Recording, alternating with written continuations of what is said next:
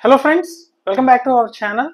So today we'll see one more concept in operating systems, that is deadlock detection. So in our previous session we have seen the deadlock avoidance, that is a banker's algorithm, where we can have to allocate the resources such that the situation doesn't yield to the deadlock. And now we'll see one more method to handle the deadlock, that is a deadlock detection. So in deadlock detection, so first the resources should be allocated and then we have to detect the deadlock. So the deadlock will be detected once the deadlock occurs, right? So without delay, we'll start the session, that is deadlock detection.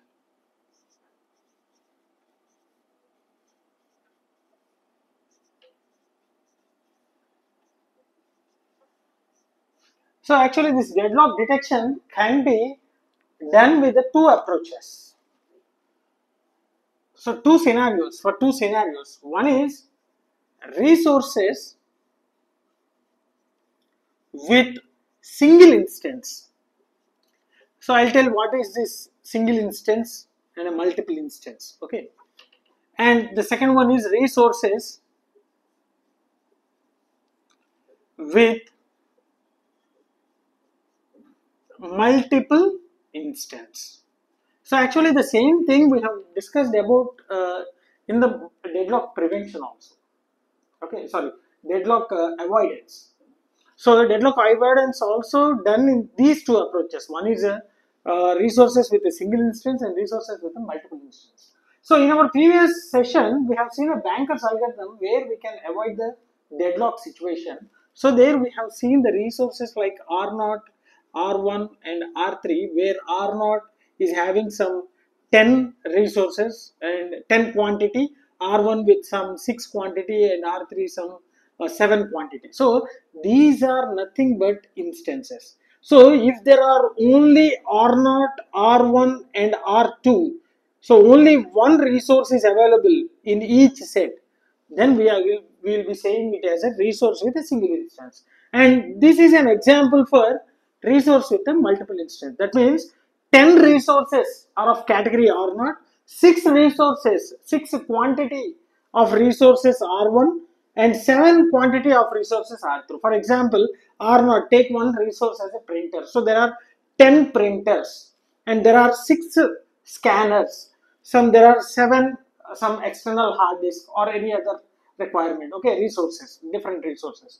So if a process wants to get executed, so it requires some 5 resources, that means 5 printers and 2 scanners and some 1 hard disk. Like that, we have divided this one, right? So we have seen all these things in a banker's algorithm. So that's the same thing. If only one resource is there with each category, then we will call it as resources with single instance. That means only one quantity. And multiple instances. So multiple instances means there is a more quantity, more than one quantity. So here we have to go with the different approaches based upon the instance of these resources. If it is a single instance, then simply that can be done with two categories. One is a resource allocation graph. So we need to draw the resource allocation graph. So if that graph doesn't have any cycles, then we can say there is no deadlock. If there is any one cycle with a single direction, flow of control with a single direction, then we can say it as a deadlock. Okay, and another one is wait for graph. Wait for graph. So if it is a multiple instances, that also can be done with a one approach, and another one approach is a same banker's algorithm. Banker's algorithm. So we have seen this banker's algorithm, but here a little bit difference, a slight difference will be there, right? So once you refer this banker's algorithm in our channel, so that you will be getting clarity what exactly done in this banker's algorithm. I'll post the banker's algorithm link in the description. So just go through that before understanding this concept. Okay. Yes. So these are the different approaches we are going to use for deadlock detection, right? So we'll go one by one. So we'll draw this resource allocation graph, and from this resource allocation graph we'll go with the wait for graph, and also by taking multiple instances we'll solve it with Banker's algorithm. Once again I'm saying this deadlock detection will be applying only when the deadlock occurs. So we have to detect. So that means we need to get the scenario, and we have to understand, and we need to find out whether the state is a safe state or an unsafe state. Unsafe means that results to the deadlock situation. Okay, so let us see first this resource allocation graph and wait for graph. So we'll take one scenario and we'll draw these graphs. Okay. So let us see this example. This is a scenario. So from this scenario, we need to find the resource allocation graph and corresponding wait for graph. So here, let us consider P as a process and R as a resource. So four scenarios are there where process P1 holds the resource R2 and requesting R1 to complete its execution. So let us take P1. It holds resource R2. Okay, so let us take R2. It holds. So if the arrow mark is towards the process, that means R2 is allocated to P1 and requesting R1 to complete its execution. So it was requesting. So arrow mark will be towards the resource. So this is R1. See, process is represented with a circle and resource is represented with a box. Next, P2 holds R1. So this one was allocated to P2. Okay, so this is an incoming and requesting R4. P2 holds R1, requesting R4. So it will be requesting R4. Okay, then P3 holds R4.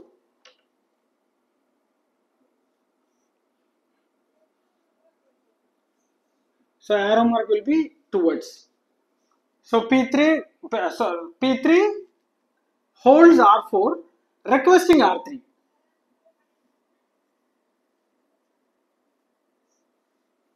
So towards the resource. Next, P4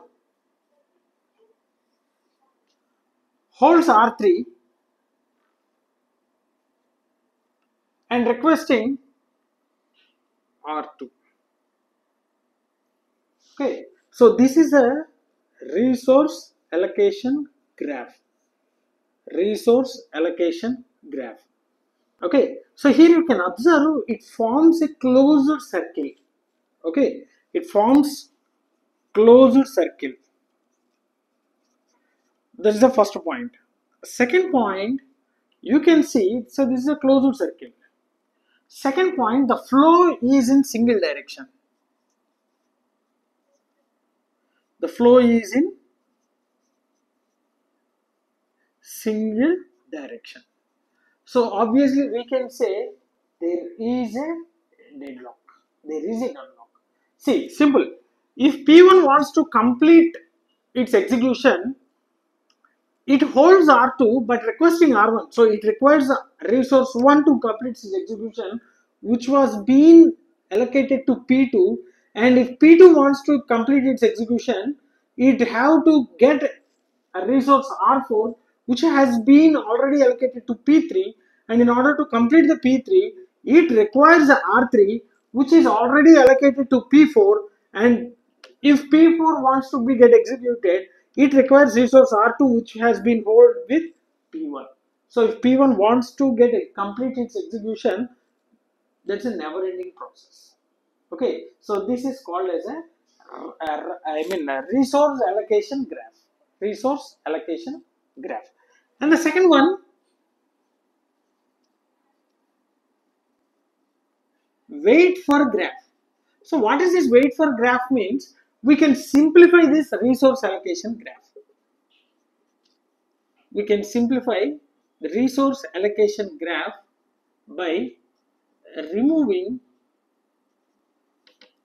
resources. By removing resources, just representing with the process. See, P1 depends upon P2. Okay, because P1 depends upon R1 which has been allocated to P2.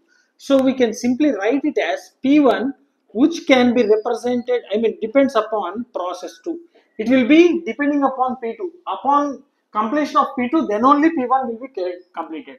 So P2 depends upon R4 which was allocated to P3.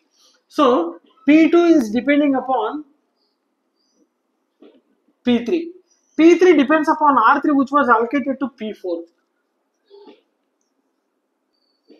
P4 and P4 depends upon R2 which is allocated to P1.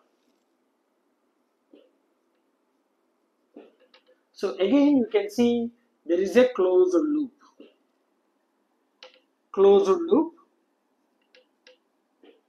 and flow in single direction. The flow is in single direction. So that means there is a deadlock. So in this way we can detect the deadlock. So once again I am repeating, this deadlock detection will be done only after deadlock arises. So we need to draw the resource allocation graph as well as wait for graph in order to detect the deadlocks. And this will be suitable only for whenever the resources are with single instance. You can see there is only single instance. So if we are representing this with two dots, that implies this there is a multiple instances of resources. That means the quantity of resources are 2.